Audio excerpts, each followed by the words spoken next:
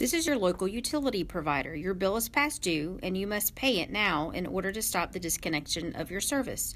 All you need to do is provide me with your credit card or debit card number and your service will remain on. Okay.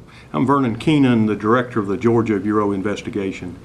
And one of the top priorities for the GBI is the investigation and prosecution of persons who commit crimes against older Americans. And the GBI has agents which are specifically trained in investigating these type crimes. We also do a lot of training for local law enforcement agencies so that they were in a position to also conduct these cases.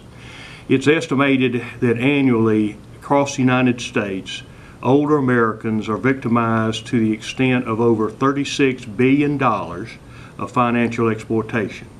The exact extent of the exploitation is unknown because many of these crimes go unreported. They go unreported because the victim themselves may not understand that what has occurred with the financial exploitation, or when they discover that they have been a victim of financial exploitation, they're too embarrassed to report it to the authorities. It is important that older Americans understand that they are targeted for their finances, and they must always be on guard to ensure that they are not victimized.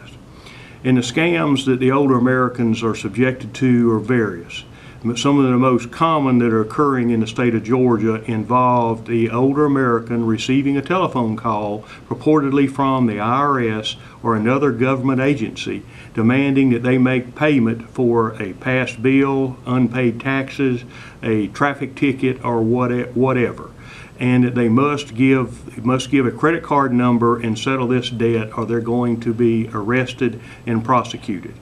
These are scams. There is no government agency which is going to call up an older American and demand that they provide their credit card information or other personal information.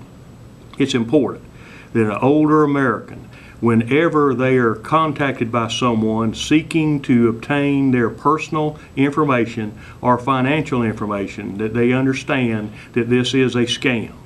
If they have any doubt of what is occurring, they should go to a trusted family member or call the authorities and seek advice. This is important process to keep an older American from becoming a victim of financial fraud. The most important thing that an older Georgian can do to protect themselves from financial exploitation is to never, ever give their financial information or their personal data to an unknown person.